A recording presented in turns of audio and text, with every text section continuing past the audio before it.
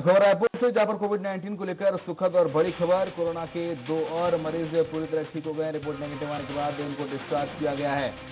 AIIMS से देर शाम दोनों मरीज डिस्चार्ज हुए हैं। दोनों मरीज कोरबा जिले के कटघोरा के रहने वाले हैं। प्रदेश में एक्टिव मरीजों की संख्या अब 8 हो गई है।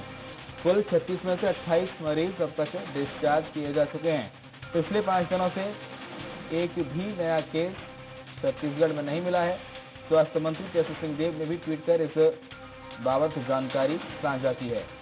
सुप्रिया पांडे मेरी सहयोगी ज्यादा जानकारी के लिए फोन लाइन पर जुड़ गई हैं। सुप्रिया, 36 में से 28 मरीज अब ठीक हो गए हैं।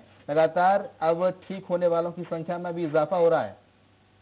बिल्कुल, 36 में से 28 मरीज जो है वो ठीक हो चुके हैं। कोरोना से जो संक्रमित थे घर लौट चुके हैं, लेकिन फिर भी उन्हें 28 दिन तक के वो क्वारंटाइन में रहने के लिए कहा गया है।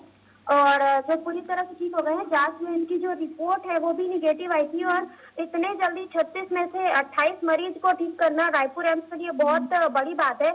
रायपुर एम्स के जो डॉक्टर हैं वो भी काफी सराहनीय काम कर रहे हैं, जो कि छत्तीसगढ़ में मरीजों की संख्या लगातार बढ़ती जा रही थी, 36 हो गई थी, जिसे देखते हुए रायपुर एम्स के डॉक्टरों ने लगातार मरीजों के देखरेख में अपनी जो सुविधाएं इलाज जो है वो इलाज की प्रक्रिया अपनाई है। और एम्स के इलाज की जो प्रक्रिया है उसके तारीफ जो है स्वास्थ्य देशों ने भी की है। तो जो एम्स रायपुर एम्स है वो सबसे ज्यादा ही मतलब इलाज बने रही। अगली खबर पर भी आपसे जानकारी लेंगे सुप्रिया।